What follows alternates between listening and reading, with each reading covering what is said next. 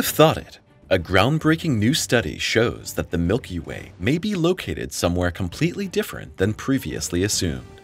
Until now, researchers assumed that we are part of the Laniakea galaxy supercluster. Now, a new map of the known universe shows a completely different position. This would mean that our galaxy is part of a megastructure that challenges all cosmological models. If we believe the latest findings of a study from Germany, our picture of the universe could have been wrong so far. If the new maps of the universe are correct, then our galaxy group is located somewhere completely different than previously assumed. Until now, our Milky Way was identified as part of the Laniakea galaxy group, but now the latest measurements and mappings turn these assumptions upside down. According to this, our Milky Way could belong to the much larger Shapley supercluster, and this collection of galaxies is larger than anything we can imagine. The Shapley supercluster is one of the largest known structures in the universe, and this mass collection of galaxies is not only overwhelming in its sheer size, but also in its impossibility in the context of previous cosmological models.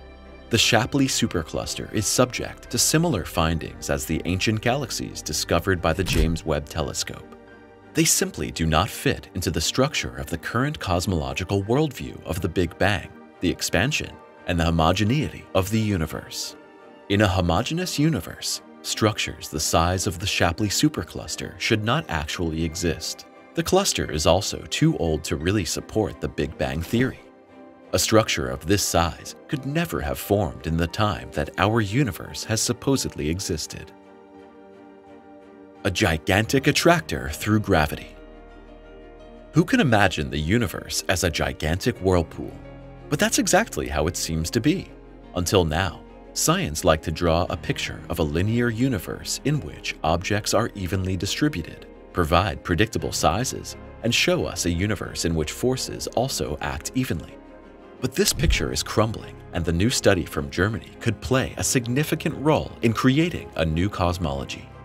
An international research team led by the Leibniz Institute for Astrophysics in Potsdam used a novel cosmographic representation method to analyze the movements of 56,000 galaxies. This has resulted in the most up-to-date map of the local universe, and it reveals impressive new cosmic structures. On the one hand, the study shows an incredible large-scale network of galaxy superclusters, and on the other hand, the maps again revealed hints of structures and forces that we do not yet understand. This map has now also led to a reclassification of our galaxy within the previously known universe. The galaxies do not move randomly in the cosmos. They follow structures, invisible currents, and the attractive and repulsive force of matter and energy. Massive large-scale structures such as the Laniakea galaxy group and the Shapley supercluster exert an attractive force through their density and gravity, thus collecting more and more matter. Scientists refer to such gravitational centers as attractors. The absolute giant among the megastructures is the 1.3 billion light-year-long Sloan Great Wall, a collection of countless galaxies, cosmic dust, and gas clouds. Counteracting the mass accumulations of galaxies are voids, gigantic spaces of emptiness, or a mysterious large-scale structure that was discovered in 2017 and was given the name dipole repeller. This megastructure, which is also characterized by the absence of matter, literally pushes galaxies away from itself, pushing them towards the great attractors. This creates dynamics that act like cosmic ocean currents.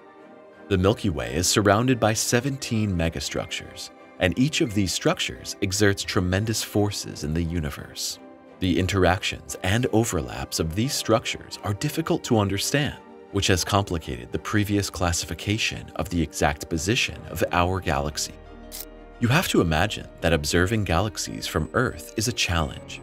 Our telescopes have to look through our own galaxy, then other galaxies overlay the image, and further behind, we find clues to groupings and megastructures. Until now, it has been difficult to predict exactly where our galaxy is located within these mass accumulations. The Cosmic Flows 4 survey is the latest approach to finally provide clarity. Using the latest algorithms, astronomers first showed the proper motions of the individual galaxies. Then they looked for patterns that would provide further details about the location and catchment areas of the large structures. We can again draw the comparison to ocean currents. At narrows, such as between two land masses, surface eddies and more violent currents can be seen. Beneath these structures and dynamics, which can be seen on the surface, there are further water masses, flow channels, and structures that influence the direction of flow of the water. In the cosmic context, these are the megastructures. The superficially visible movements of galaxies are part of a complex system where we can currently only scratch the surface with our scientific possibilities. Our universe is probably the largest ocean we can imagine. The interplay of attractors and repellers has only been known for a few years and is roughly similar to the first discovery of currents within this ocean. It is only in the very recent past that we have begun to understand the true dynamics of our universe. The realization that galaxies migrate and flow and are part of complex dynamics is exciting on the one hand, but for researchers, this circumstance also has disadvantages. Our science is slowly coming to a point where it has to give up old desires to be able to describe the universe through mathematics and formulas. The universe is becoming more and more chaotic and wild on the large-scale structures, and our theories and scientific approaches are slowly failing. Within our seas, we can only describe parts, measure water temperatures, we can observe ocean currents, make connections, and create maps. We know that the oceans are the water reservoirs of this planet, and that certain physical rules apply in water, but we cannot grasp the true nature of an ocean, its richness and complexity with our science. Mapping the universe brings surprises. The oldest maps of the universe are 5,000 years and older.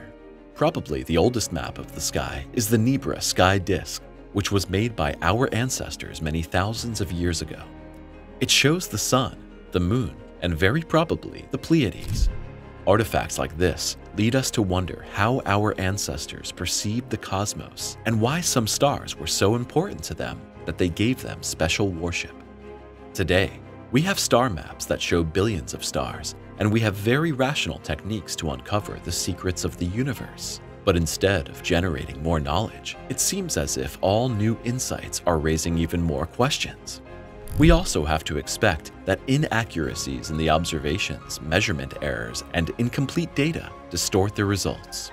Furthermore, the observed galaxies are still only a small part of the total mass present in the universe. Galaxies are not even among the best indicators of the distribution of matter within these structures because they are chaotic and very irregular in themselves. Although galaxies display magnificent geometric shapes, there are structures and dynamics within them that cannot yet be explained. Even the motions of galaxies are difficult to categorize. In addition to their own movements, which are difficult to calculate, galaxies are pushed away from us by the expansion of the universe, and at the same time, they attract each other through the force of gravity. For these reasons, measurements of the velocities of galaxies can be inaccurate and imprecise. Cosmologists usually use various maps to help them here. These are usually compared with each other, and where there are matches, the greatest probabilities arise. Where there are major deviations, however, researchers have to settle for averages. So far, researchers have worked a lot with probability-based values and fewer facts when mapping our universe, which has made it difficult to classify our own galaxy. Thanks to the latest algorithms, researchers now have the most reliable picture of the large-scale distribution of matter in the known universe, despite these probabilities. Laniakea, the supercluster that researchers thought our Milky Way was part of, turned out to be an appendix of the much larger Shapley supercluster in the new maps. Laniakea may not yet exist as a distinct structure. Even more surprising is the fact that another megastructure has emerged from the Sloan Great Wall region, which breaks all previous cosmological rules. This wall of hundreds of thousands of galaxies and a diameter of about 1,000 trillion cubic light-years indicates that our universe must be far larger than previously assumed. The dominant attractors blow up our computers. It has long been no secret that there are large points of attraction and repulsion in our universe. But what has remained relatively unknown so far is the reason for the existence of these forces. The three-dimensional models, which show the flows and gravitational megastructures in the local universe with unprecedented accuracy, should provide insights into the dynamics. Let's draw a comparison with the ocean again. Imagine that we are really inside a cosmic ocean with what we know as our universe, and that this ocean is part of a world. Then we cannot rule out the possibility that we are currently only exploring a strait and mistakenly assuming that it represents the entire universe. We could also find structures within the universe that would correspond to what would happen if we suddenly encountered land masses in an earthly ocean. The 17 large gravitational wells identified so far in our cosmic neighborhood could be interpreted as irregularities on the ocean floor, which then favor certain directions of water flow. The Sloan Great Wall might be something like a stretch of sea, and the smaller structures are regions within that sea. The effects of the Sloan Great Wall are more than twice as large as those of the second largest attractor, the Shapley supercluster, and the Laniakea was and is a rather small section within this sea. The effects of the large attractors such as Shapley, Hercules, and the Sloan Great Wall push researchers and our computers to the edge of the data field. They simply exceed our capacities and imagination. It's a bit like trying to make predictions about the effect of the entire Pacific on the coasts of Hawaii about 1 meter below the water surface somewhere in the Polynesian Sea. We simply don't have the position to see these areas and thus place them correctly. Although the new study from Potsdam has already provided groundbreaking new insights, we will need even more precise calculations and maps in the future.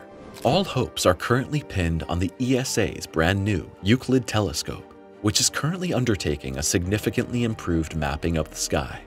The Vera C. Rubin Observatory is also expected to provide the most accurate real-time scans of the universe in the near future, and quantum computers may soon fill the gap in our understanding of the universe. Press the subscribe button now. The best videos are yet to come.